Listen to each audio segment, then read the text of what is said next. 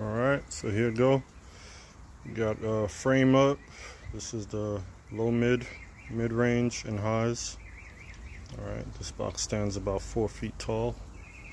So this will be very heavy. Alright.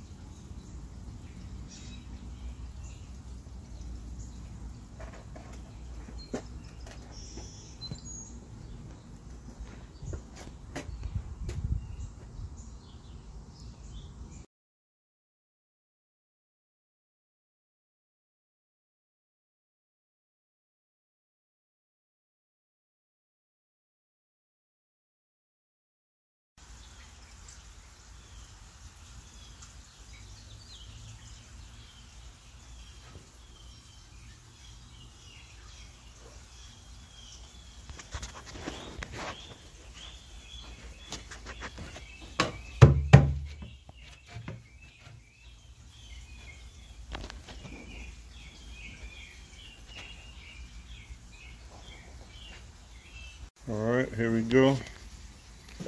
There's the 2 mid-range boxes. All the slabs are cut out, ready to be screwed up. Nothing is screwed as yet. It's got all the sections.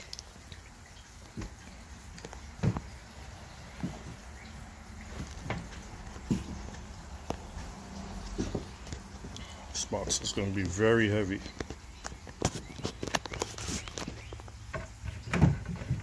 Okay. So this will be the 15s. Section for a 15. This will be the ear vent. This will be a 12. And this section will be 12 and a horn. And possibly 2 or 3 tweeters up top. Okay, and the same with this one. 15, 12, 12 and a horn. Alright.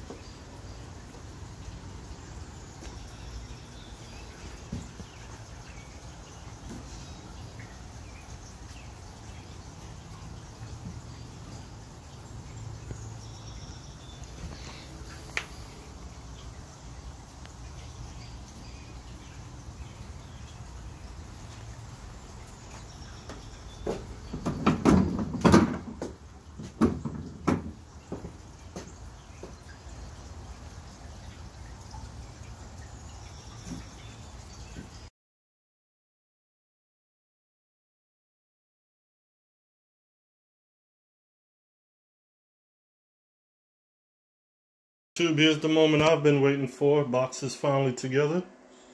Alright, I'm not sure if you've watched my other vids where I've been talking about this box I've planning on making.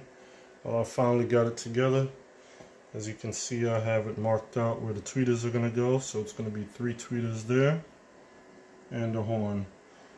This horn is a little bit too big. I'm not sure if you watched my other video where I said I was going to put this horn inside the box, but what I'm going to do is I'm going to use the magnet from the box, the driver itself, onto a different size horn.